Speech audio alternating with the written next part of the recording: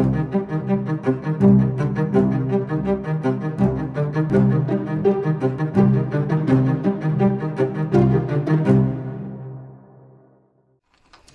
this is Frantz Kantor here, cartoonist, illustrator and toon talker, and I'm here back again at the Australian Cartoon Museum, and I'm joined here today with Jim Bridges, and I'm the president of the Australian Cartoon Museum. Fantastic. And so here we are in downtown Docklands. Yeah. Lockdown. So the subject of I'm doing another caricature today. We're doing another drawing, and it's going to be like a tutorial style setup of understanding the process. Dropped a pencil. No, you don't have to pick it up. It's a biro. Don't use biros. You've got to pick up biros, God. Why is it bad luck? Is it? Of course, yeah.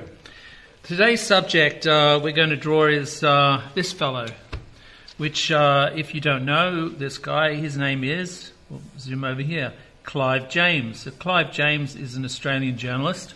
And filmmaker and TV personality. He died last year. Yeah, so he passed away last year of leukemia, I believe. So after a long sickness. This is him with more carpet. So it's sort of more carpet. Okay. Yeah. So a little bit of a shag pile there from looking at the collars and things. It's definitely the 70s. So that would be a shag pile carpet. This is in sort of more sort of a later version of him.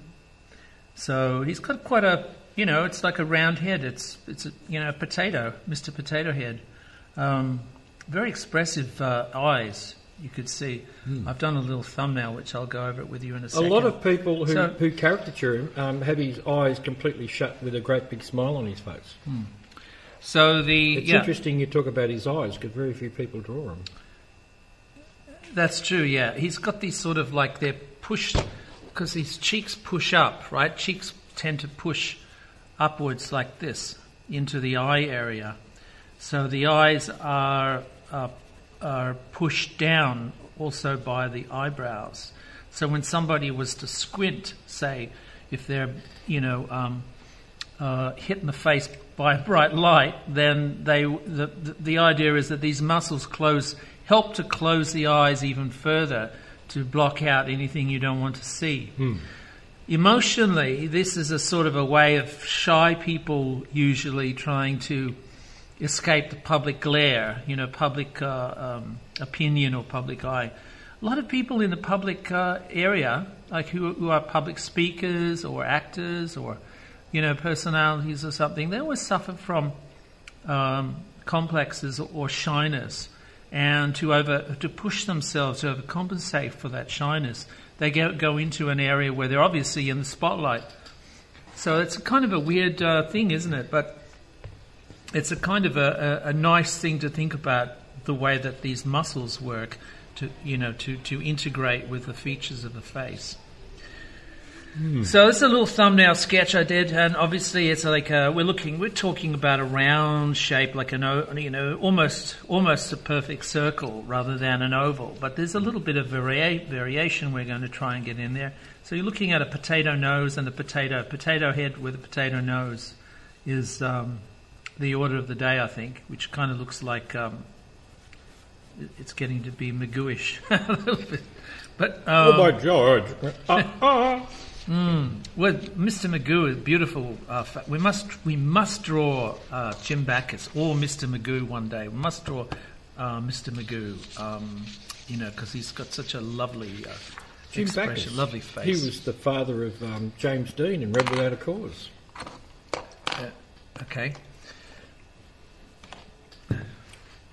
So, right.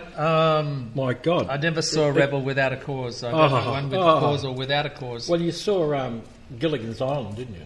Oh, yeah. I saw, actually quite recently. I haven't seen Gilligan's Island before. I bought a DVD set. What was his name? The character he played? Thurston Howell III or something. That's right, Thurston Howell. Yeah.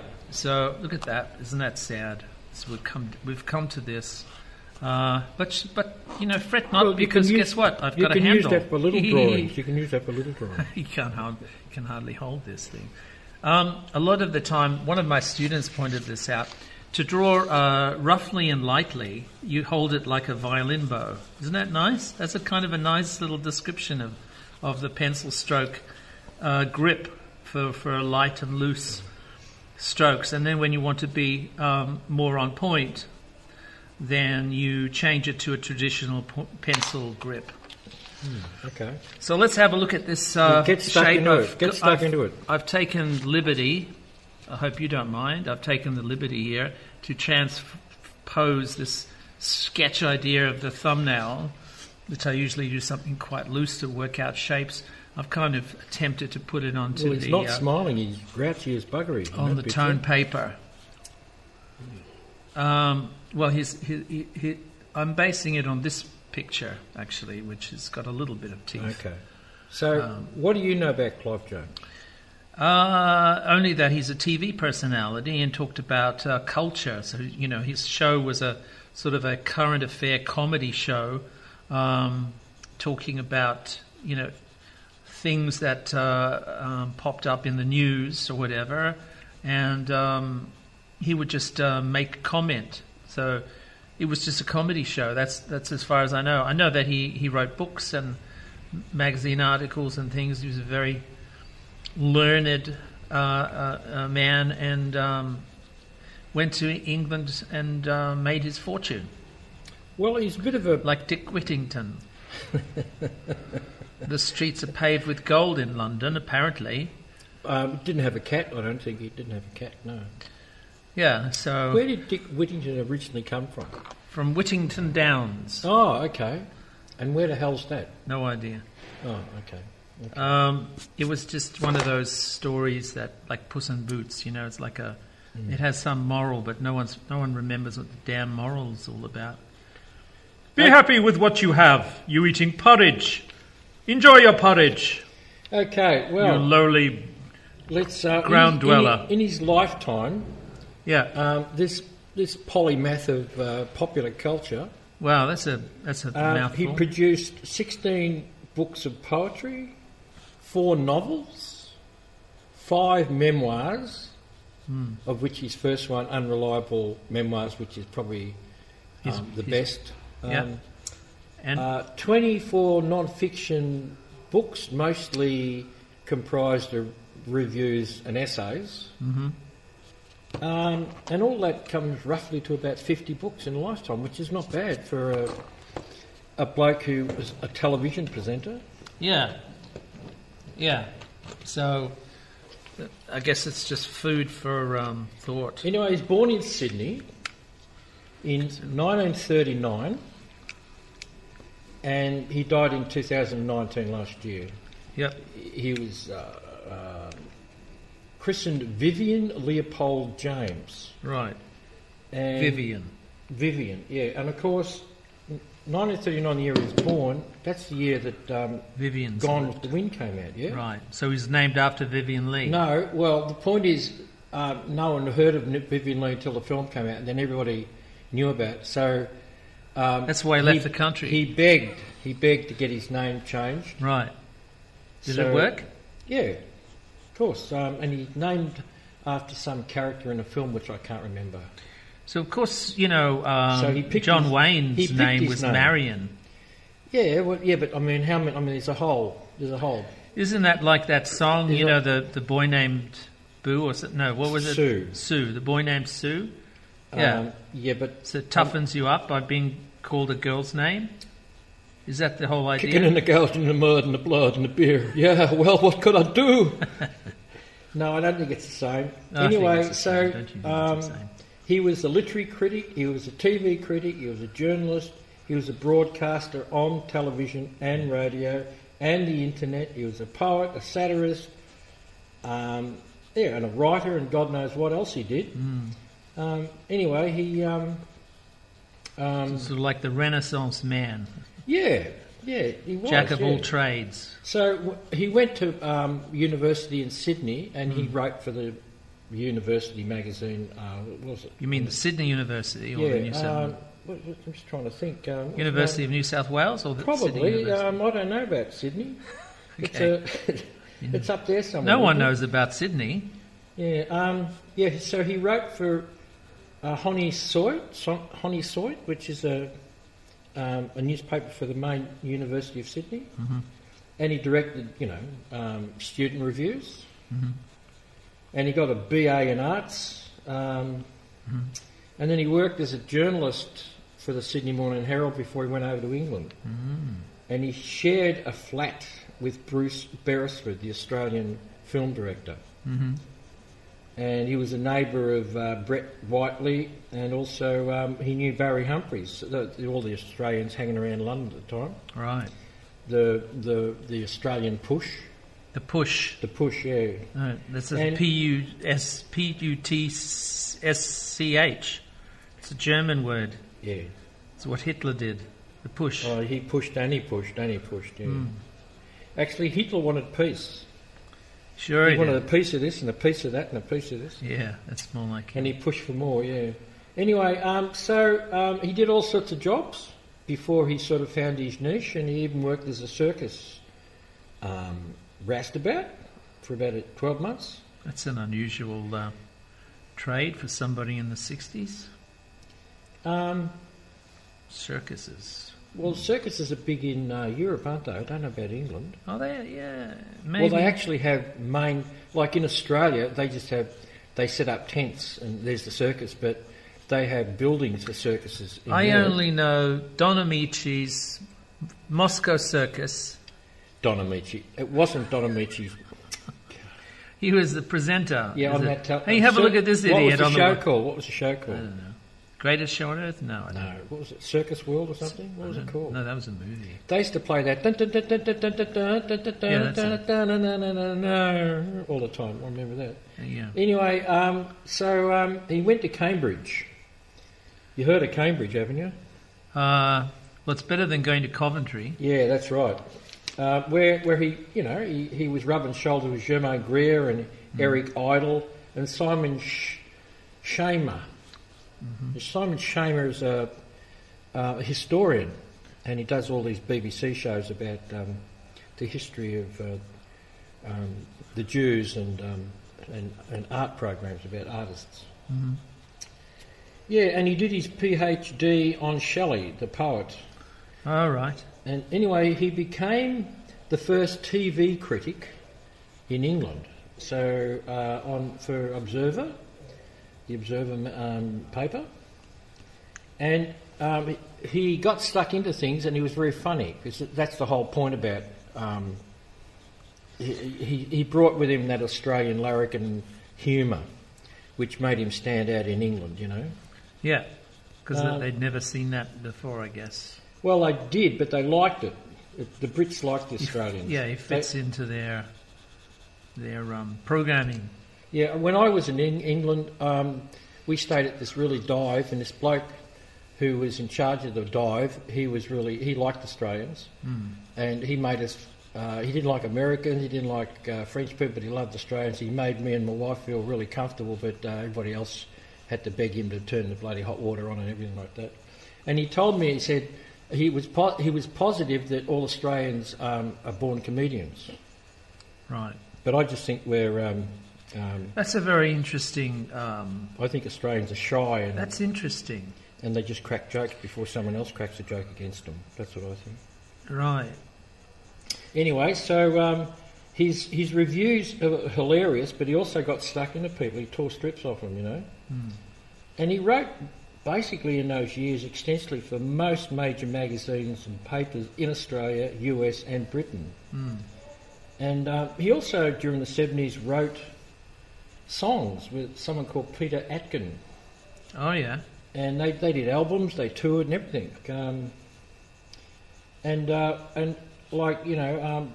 He started up all these television programs about culture, and like he did postcards where he'd go over to another country. He'd go to Miami, or he'd go to Hollywood, or he'd go to Munich or something like that, and he'd hire the local car, the German car or the American car, and drive around himself, and he'd send up, but he'd put himself as like, for instance, when he went to Hollywood, he goes through the whole process of becoming a star. What do you have to do to be a star in Hollywood? Yeah, he did one in Bollywood. He did it in Hollywood. Yeah, and he does that, and so he goes to a... I saw one he did in Bollywood. He was an extra in a Bollywood action film. And he, because he knows a lot of people, like, for instance, Dudley Cook was running a bar in Los Angeles somewhere. Oh, right. So, because they're old mates, he sticks him in the show, you know. And he goes for a rest at this bar, and of course it's run by... There's somebody who shouldn't be in charge of a bar, Dudley Cook. Why? Well, I'd give him 10 out of 10, personally, for that sort of thing. Keep him away from the product. Yeah. Anyway, but I think that's why he ended up with because he's a celebrity. And I'm thinking Peter Cook. So it's not Peter Cook. You're talking about Dudley Moore. Dudley Moore. Yeah, Dudley Moore, not Peter Cook. Yeah. Yeah. Well, that's what I was saying. Sorry. Dudley. Yeah. I got the right group but the wrong person. But yes, absolutely. You should keep him away from the liquor cabinet. So he did all these shows which were really popular, and of course they're funny. Yeah. And like he would go to, he would interview sex workers and all sorts of people, unusual people that you don't normally, because like he'd go to the red light district in Germany or something like that. Holland. All these, and the window girls or something in Holland. Yeah, he'd interview them and stuff like that, and talk about like he'd actually do things for the colour of the town, what it's famous for. So he'd go for those things. Yeah, so they're not like exposés like Louis Theroux or something. No. But I reckon entertainment. I reckon that Louis Theroux sort of bounced off what he started personally, Yeah. And of course he had all these, he hosted lots of semi-serious literary things on, cracked lots of jokes and had lots of celebrities and, Yeah. Yeah, so, and he wrote his 5 memoirs, which are really popular. And he was on Saturday Night Clive. They called it Saturday Night Clive instead of Saturday Night Live like in America. Yeah. And that was popular.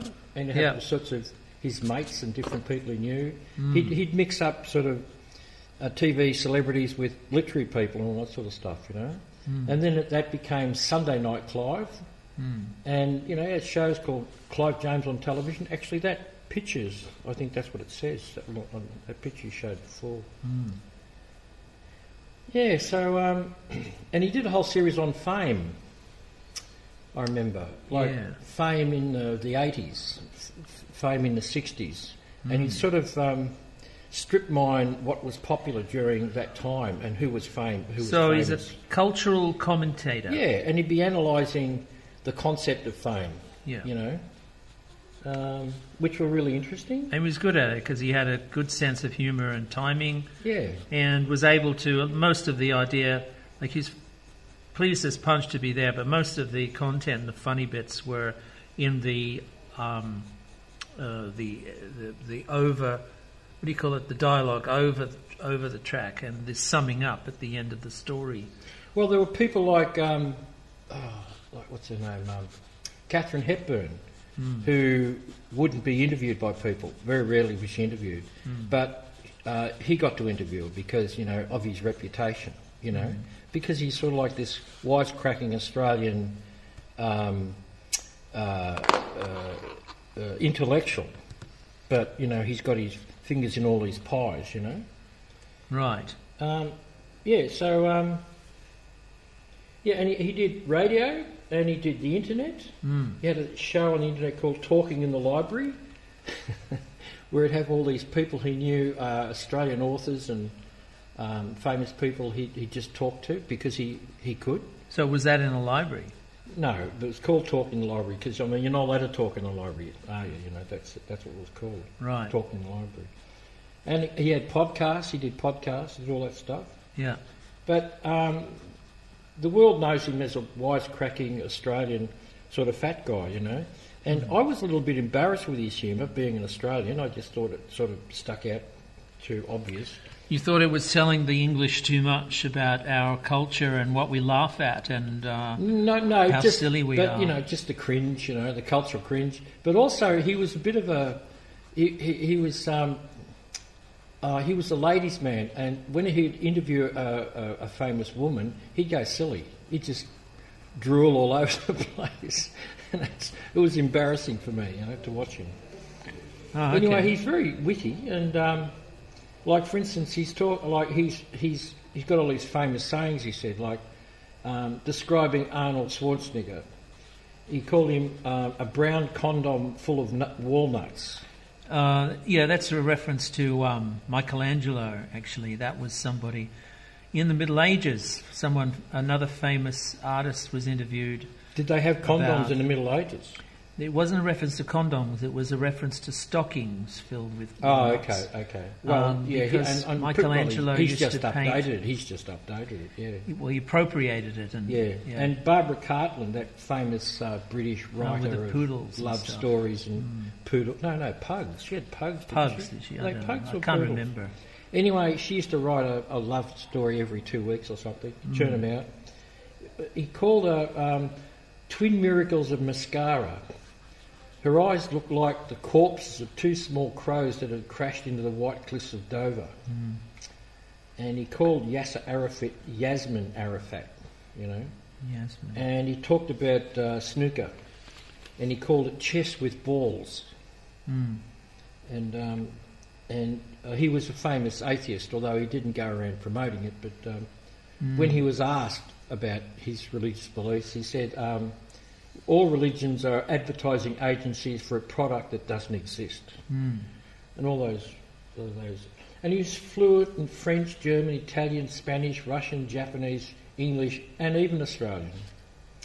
Wow. Yeah. That's a gift. That's something really... So he was quite a polymath when it came to culture.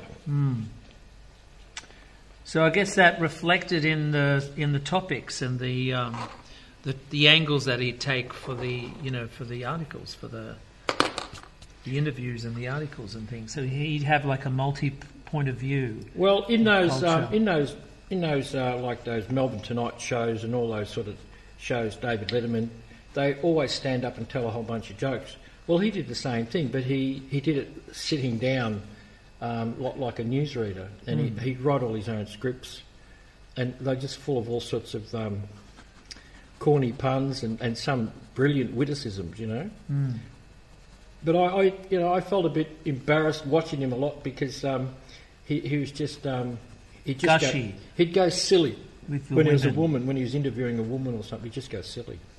He'd just sort of just go all gooey, like melted butter in the sun, Right. Oh well, maybe he was sort of fascinated by women, like.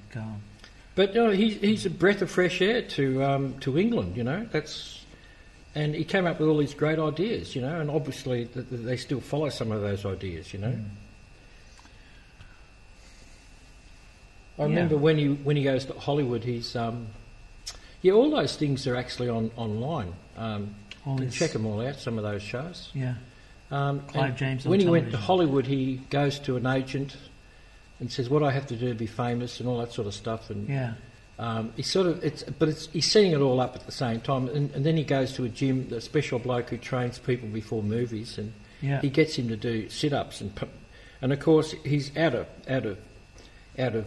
shape, totally out of shape, big stomach on him and all that sort of stuff. But he's prepared to strip down and do all these sort of semi-naked exercises for the camera. And then he gets dolled up to go to some sort of fundraiser, and he gets dolled up as an American cowboy. And he looks absolutely pathetic and stupid, but he still goes along with it. So it's it was very impressive being an Australian. I think most people like Australians. They just think we're so easygoing. And like they were years ago. The Americans I've met like Australians, because we used to be like you people. Obviously before the rot set in. The rot? The rot set in, yeah. Okay. Urban sophistication. So the Americans are too sophisticated, too jet-setty and hobnobby and all this sort of stuff. Yeah. So there's a lot of culture, that the things that he reflected on, pop culture and culture in general. They had a very his roundup at the end of the talk, at the end of the show, or whatever, would kind of point out that of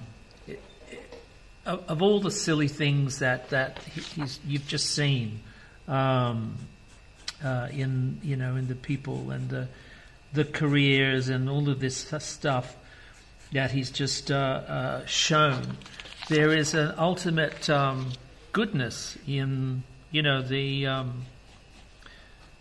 guess the individual striving for success. Like to do a Bollywood, you wouldn't think it was so hard to be a Bollywood actor, or to do a Bollywood line or extra role in a Bollywood movie. And of course, he proved that it's harder than he thought it would be, which is funny, right? But it's also, in a way, it's like he went there to learn, and he learned that that it was harder than he thought, and it's not something that you would immediately think that there's an art to it, but there's an art to those things. So it kind of, he's not making fun of the people. He's not making fun of Barbara Cartland. He's not making fun of Barbara Cartland. You either find her funny or find her, boring. But the fact is that somebody that pours her whole life, every waking moment, into this product, into these books, I think it proved that there's something about it that people love it. There has to be a reason why people love it. There must be something there. And this is why his journalism had that kind of, true investigative properties. Yeah, without drawing sides or classless, like classless. He was. Yeah, but not just classless. But when you have you have an impression immediately. Well, this is going to be funny because of such and such, and then you think, well, that is funny, but you know what? She's a nice lady anyway. There's kind of humanity there. Yeah. And the same thing with the Bollywood directors. You wouldn't think that they're like, is there art here? Is there craft here? Well, yeah, there is. You didn't think about it, but there is. But there's a whole, and this is why people loved him. There's a whole stack of culture wrapped up in it as well. Yeah, people loved him because he proved that, these things that we take for granted, that we laugh at, these cultural cringe things, these, things that we make fun of, and of course people like them, people follow them, but we're dismissing them, and it's like we're taking another look through his eyes, and he had the intelligence to speak in a way of an honest opinion. Well, a perfect example of what you're saying is him writing about television. They didn't think writing about television was worthwhile. Exactly, yeah. And because he comes from another culture and he wants to fit in there somewhere, he says, well, all the other. Well, I can draw you another analogy here. I can draw you another analogy. Keep drawing. Yeah. Andy Warhol. Andy Warhol used to draw popular culture and icons: Marilyn Monroe, Elvis Presley, Elizabeth Taylor, and also famously soup cans. But what's so interesting about soup cans? Well, through Andy's eyes, soup cans are art, and through Clive's eyes, these people are wonderful. They're very interesting people, and this is why Clive was so important. As a journalist, as a thinker, as a speaker, as a human being, because it's sort of like, we're taking another look at people. Don't just to have an opinion based on what other people say or think about it. Like if he was looking at something that's obviously, people make fun of the Kardashians because they're commercial or whatever like that. But he would take a different stance and investigate them. Well, people like them. Why do they like them? There's he'd want to find out. He'd want to go to the source. Exactly. That's Yeah. Yeah. And this is what you need. You need like an honest evaluation. Well, that's what I meant when I said he was sort of really classless, because the reason people wouldn't bother to that, because, oh no, that's beyond the pale, that stuff, you know. Well, yeah, but soup cans. What's interesting about soup cans? But he was sort of classless in a sense, because he come from another culture, very different. Exactly. You know? Well, Warhol came from Poland. He was like a Polish He culture. started his career as a commercial artist, and he was drawing... Not soup cans. No, not soup, but he was drawing fashion, handbags and shoes and accessories and stuff like that. Yeah. So, but that's because he was skilled. He was a skilled commercial artist. Yeah. So that just reflected his abilities. But his interests, his passions were culture. And Clive's passion is culture. You know, in many ways they should kind of share that. But I mean, it was the culture of New York in particular, a time and place, whereas Clive James went all over the place. Yeah. You know? And he'd want to find out what really goes on the other side of the wall, you know, in Germany and all that stuff, you know. Yeah. Oh, did he do one of those about the Iron Curtain? I think he did actually. Because he said this is the car that they drive. I don't know what it was, a Skoda or something. I can't remember what it was. And he hires the car for his hotel, and he'd talk about the hotel. He'd talk about the bedding and things like that and all that sort of stuff. So he'd give you sort of on the ground level, and then he'd be interviewing like a Yelp. Then he'd be interviewing the Yelp rating. Well, yeah, and so at this his car, Yelp for rating instance, would be very long. The car he hired became a running joke because he's driving and then it'd break down, and take it'd make all these noises and stuff. And they'd have him this tiny little car that he could just get himself into, and they'd have a camera in there, and the noise it was making, and of course it would stop and all that sort of stuff. And he just incorporated that into the experience of going to East Berlin. Yeah. Yeah, fascinating. So he's, So he would check out all the places that different places are famous for, but he'd also check out the other things. Not so famous. Yeah, but also the things that the other shows didn't show. Because like these postcard shows you have on television, they're just to flog tourism. Yeah. That's basically what they put. But he's generally interested in why the East Germans are different to the West Germans. Yeah. You know. And, he's a culture vulture. He's really interested in what makes people tick with their culture. Well, yeah, but a lot of good stories come from that technique that he had, that sense of honesty. He had that sense of honesty. That's why people like to be interviewed. Katharine Hepburn liked to be interviewed by him because he had a sense of, apart from gushing, but he had a sense of honesty. So whatever he's going to say is going to be backed by his. Well, he wasn't afraid to, as I said, he wasn't afraid to strip off down to his undies to do exercises in Hollywood or whatever, or to go bathing in the red. Delusional. It's silly. No, but I'm saying it, and he'd always put himself as especially around women. It used to be so embarrassing because he'd be pretending to be a sexy person, and of course, obviously not. And then so he'd be flirting. Yeah, he flirted a lot. Yeah, but. It was never reciprocated, But so it was kind of embarrassing. I think, it was. I found him slightly embarrassing, but I mean, he's a brilliant man. Yeah, brilliant man, and his background. I mean, the core of the man was poetry. Right. So he's responding to all these different things he sees all around him. You know what I mean? All this crazy cultural stuff that's different in different cultures, and And I think he'd be interested in universality, trying to, see the universality in all these sort of travels he did. Universal themes, universal concepts. Yeah. It's funny, he had it was postcards. He called it postcards. It was more like a journey from within, a journey about him learning. Well, that's about right. these places, that's exactly right. Rather than the place itself, Well, both.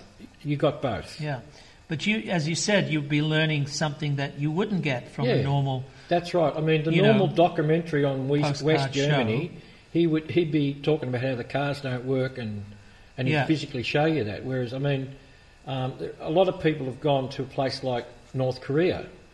Yeah. And they've some of them even came back in one piece. Yeah, but I mean, if he went there, I think he did go there. Yeah. I think he did put a show up, but he. I mean, the usual thing is they turn the electricity off at 6 o'clock and all that sort of stuff. Yeah. To save, and people are hungry and all that sort of stuff. But they have to share the electricity, don't they? He'd always be looking for the humour, and if there was no humour, he'd sort of bring it out himself. You know what I mean? Mm. He'd look at situations from a perspective. His perspective, like the guy that doesn't like or doesn't understand pomp and circumstance and stuff. So he would, he would tell a story from that point of view. So if something was funny about something, and he found it funny, he'd relate that. And because it's a universal experience. It's almost like a childlike innocence in a way, where you're not sort of your worldview is not tempered by what you've read in books only. It's by the day-to-day experience of living. Yeah. And this is something that is incredibly valuable from a point of view, because it reinforces the specialness of each one of us. And when you look at someone like Clive's postcards, when you look at his stories and his interviews and things like that, they're from a very truthful point of view. So it's very much based on, his love of the land, or his love of the character, or his, genuine sense of inquiry. But he could deliver at the high end of culture as well. Like, for instance, he did a radio program with an Australian poet, Porter, and they did the history of poetry. And I thought it was one of the best things I've ever heard on radio, ever.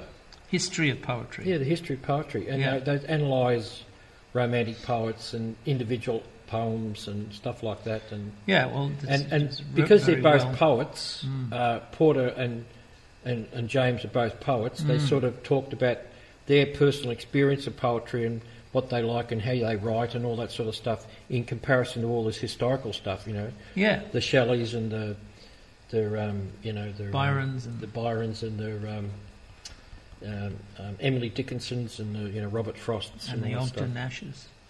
Oh, Ogden Nash. Oh. So the Ogden Nashes. You like that, folks? How I threw that one? I like that one. Clever.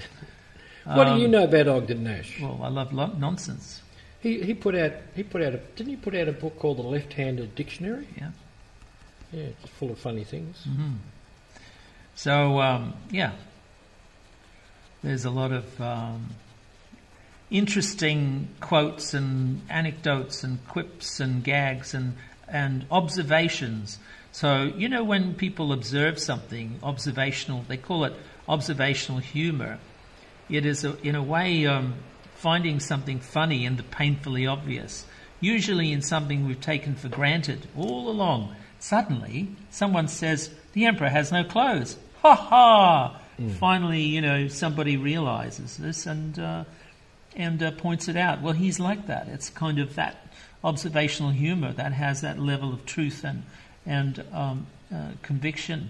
The viewers watching this can't see the fact that you're just taking your information from two separate photos. Well, look here, I'll show it to you. Here we go. Here's his head's cut off here, right? And so this one, his head's not cut off. So I'm kind of looking, where's the hair gone? Well, there it is. And there's a lot of that building up of information that I'm trying to sort of catch. I'm not convinced I have him 100% nailed down here as far as the likeness is concerned. But you know what? I'm very interested in the textures and things, and I've been very quiet in terms of speaking about the process here. But it's a very interesting. There's a lot of different areas of shine and texture. Texture is a very interesting thing to catch with a pencil.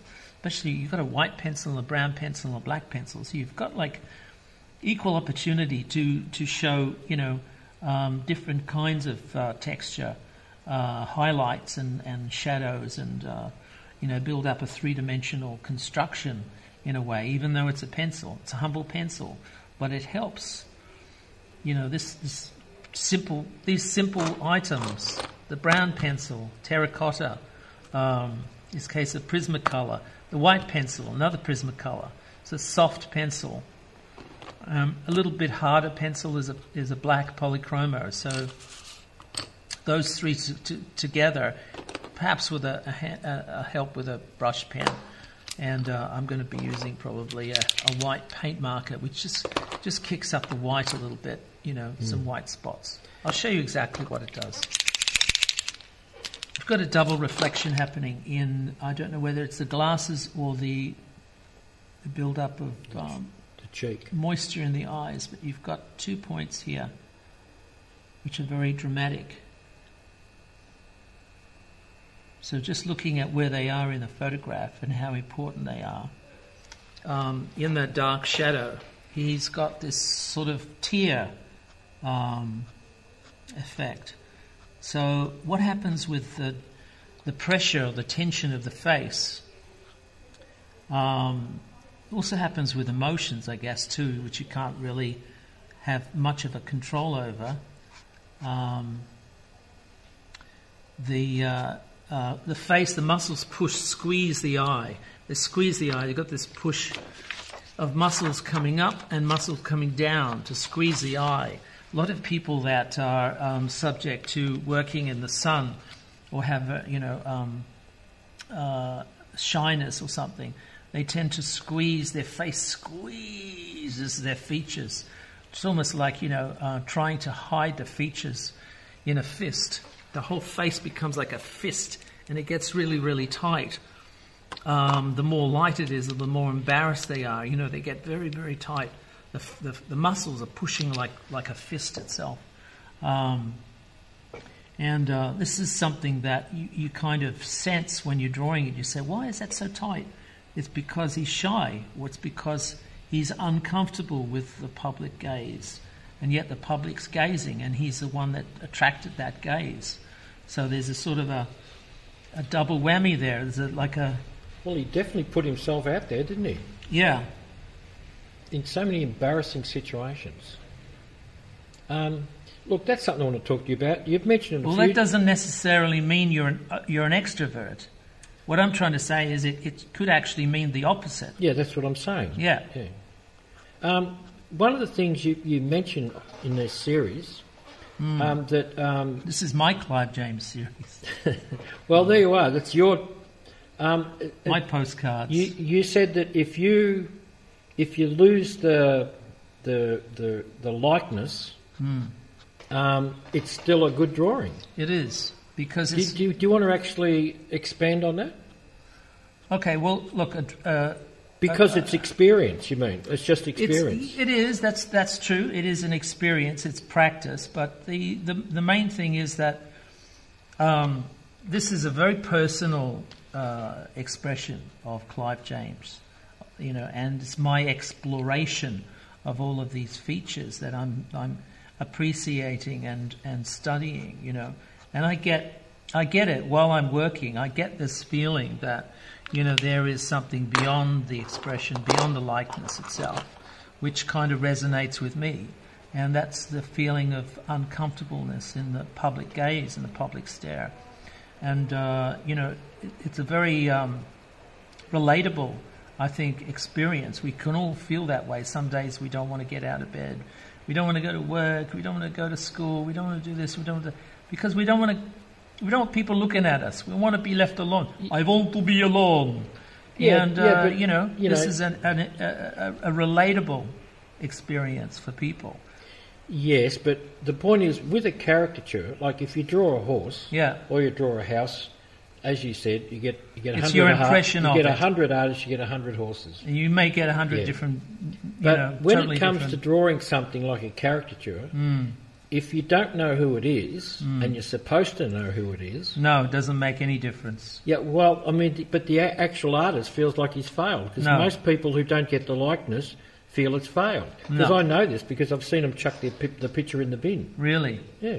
Well, I wouldn't chuck it in the bin. Look, everything you draw is a lesson in the decisions that you make as you go along. So you're saying that if you didn't get the likeness, at least appreciate what you've learned in the process. You have learned a lot. There's a hell of a lot. Yeah. That's it.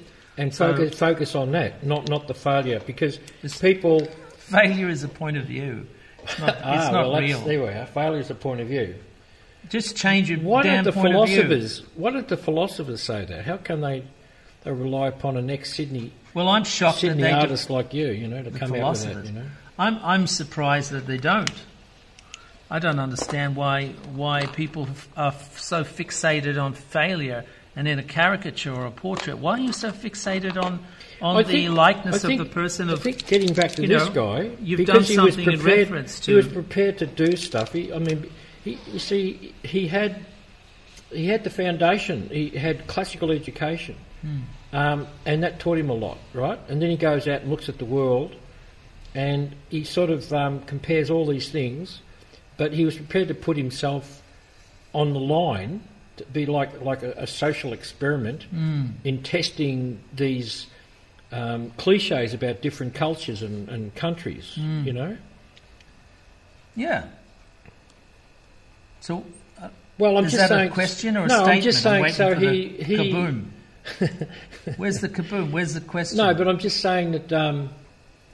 I mean, basically, you're saying that all life is a lesson. And it's an experience. And this stuff about failure, well, I mean, what's that Aussie expression? You wouldn't be dead for quids.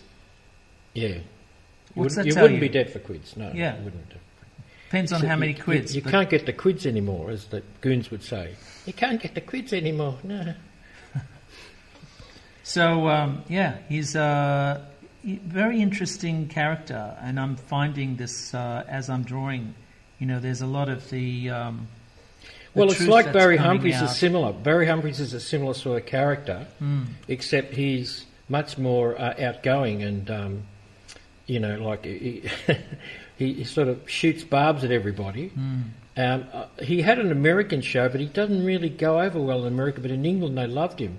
And I'm just thinking because the British are much more sort of, they're shy and they're sort of, they hold back, where the Americans are much more sort of aggressive and show-offy sort of culture.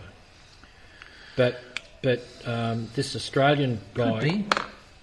I don't know. I mean, I think that's why he lived in England for most of his life. He stuck out like dogs' doovers, over there. Yeah. It's another...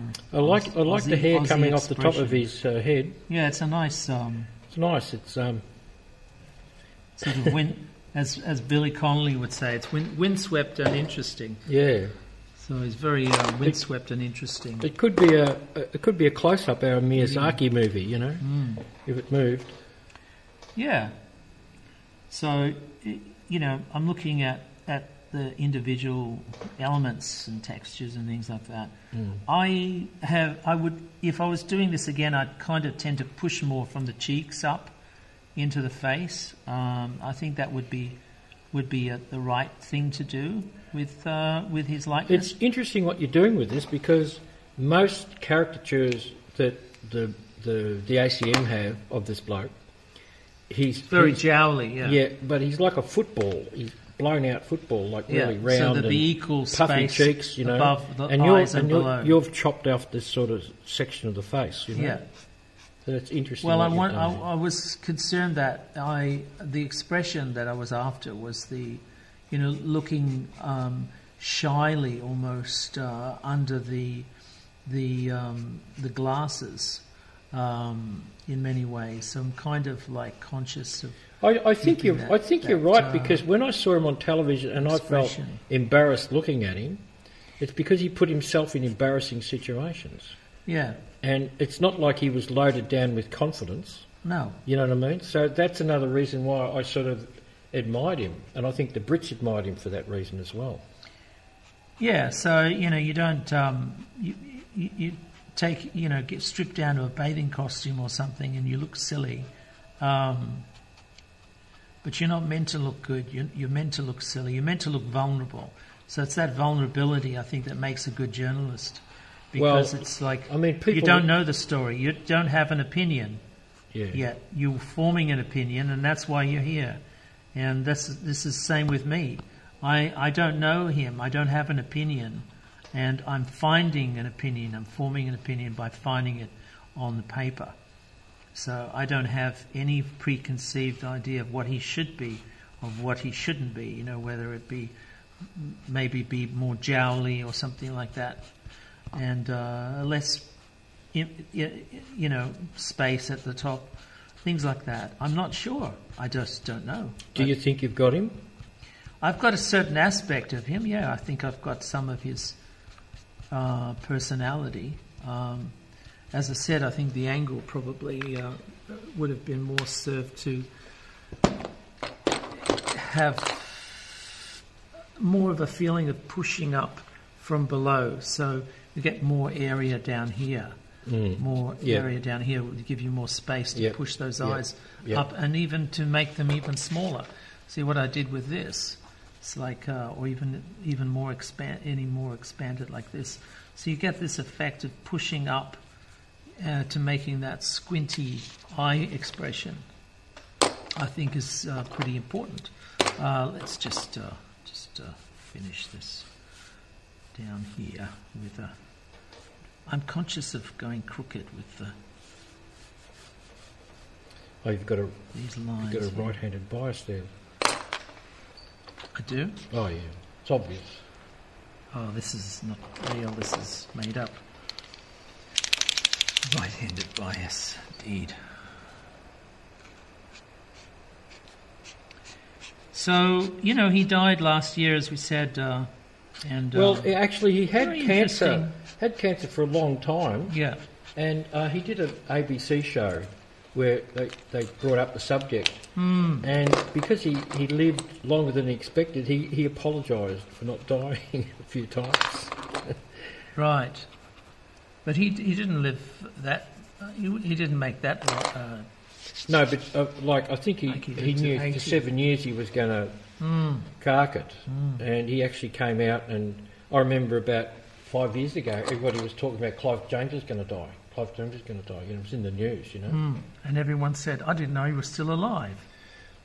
Well, not necessarily. And the other thing is they did a 60 Minutes in Australia did some sort of a story about this woman who apparently said she's had an affair with him for the last 10 years or something. Leanne Edelstein. Yeah, that's right. And his wife didn't know that, so she kicked him out.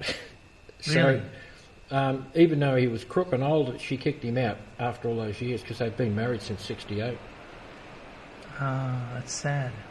Yeah, and I think when that happened, it rekindled a lot of interest in the man. You know what I mean? Because when you're old and all that sort of stuff, you need people to look after you. Yeah. And he wrote I wish I'd brought it in. I was going to read it out, but he wrote a poem that New Yorker published about death. Right. Yeah, it's beautiful, and they've used it on the net already. They've made the Elysian Fields. Close. Huh, there you go. Close. How about that? No, I think it's named after a flower or something. Right. Anyway. Well, the Elysian Fields is a flower, isn't it? The Elysian. Oh, it's a paddock. Paddock. To an Australian, it's a paddock. A stinky old paddock. A paddock. With poop in it, with cow pats. Now, you're what you call gilding the lily there. I am a little bit. You know why? Because there's a lot of importance around his mouth. Yeah. When people speak a lot publicly, their mouth forms a lot of very interesting angles and creases, which and wrinkles eventually, But it means that somebody is tending to either talk a lot or talk not very much. Here you've got sort of an equal measure of talking and not talking. So there's quite a lot of lines that indicate thought and not very happy thoughts. There's a lot. I wouldn't be surprised to hear that he suffered from depression, because there's a lot of that happening around his eyes, and certainly this complex lattice of conflicting creases and things in his head. Conflicting lattice. Well, it's sort of, they're not sort of even, right? They're not like evenly spaced lines like this, right? And even you can forgive a furrow in the head. That just means that the eyebrows that tend to push together over time, they create a furrow. Now he's got 2 furrows, and the second furrow is broken. So I don't want to sound too much like a palm reader, like, here is the Mount of Venus, and it tells you you're going to live a long life. Well, it looks a bit like it looks a bit like geology, It's a slipped incline or something. Well, I look at it the same way. It's actually quite an important thing to think about. This is, while you're drawing, these are things that come to you and say, why is that like that? Why is that like that? And of course, it's something that comes from observing people as they, in life and in photographs. It didn't really work, did it, that white? Anyway, there's some very nice, I think there's some nice lines there. I quite like the way that it's there are some nice lines there. I'll agree with you. There's some nice lines there. So this is Clive James. This is Jim Bridges, and this is Frantz Kantor. And when he says you'll see on the flip side, what he basically means is that next picture. The next picture over here. That's the flip side. That's the next picture. And I can actually hang on. What can we do next time? Watch this space. Yeah, watch this space. So tomorrow we've got a very interesting subject for you too. So please tune in and enjoy. Any clues? Not yet. Not yet. Oh. Tune in tomorrow. Bye-bye. I know, but I'm not allowed to tell.